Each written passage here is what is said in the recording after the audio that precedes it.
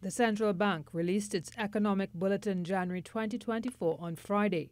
The data on the labor market reveals the unemployment rate measured 3.2% in the third quarter of 2023, markedly lower than the 5.4% recorded in the same period 1 year earlier.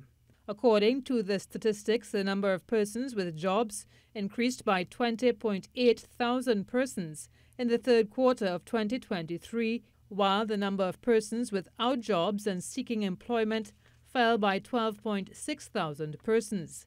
The central bank notes several sectors recorded large increases in the number of employed people, including wholesale and retail trade, restaurants and hotels 9.8 thousand persons, construction, including electricity and water 7.3 thousand persons, community, social and personal services 6.3 thousand persons, and transportation, storage and communication 4.1 thousand persons.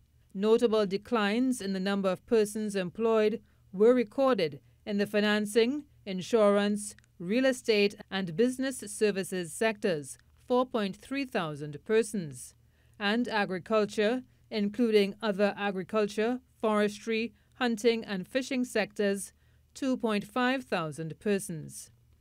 In terms of gender, the female unemployment rate measured 4.1% in the third quarter of 2023, markedly lower than the 6.2% recorded in the same quarter 1 year prior.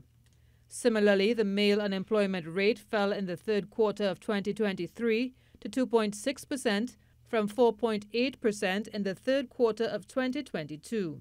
The youth, persons aged 15 to 24 years old, unemployment rate decreased to 9.3% in the third quarter of 2023, from 11.4% in the third quarter of 2022.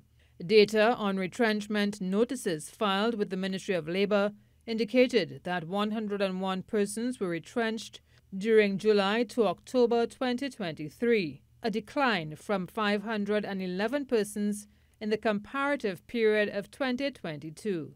The central bank indicates retrenchments over this period occurred in the petroleum and other mining industries, distribution, construction, and the finance, insurance, real estate, and business services. Karen Kozier-Phillip, TTT News.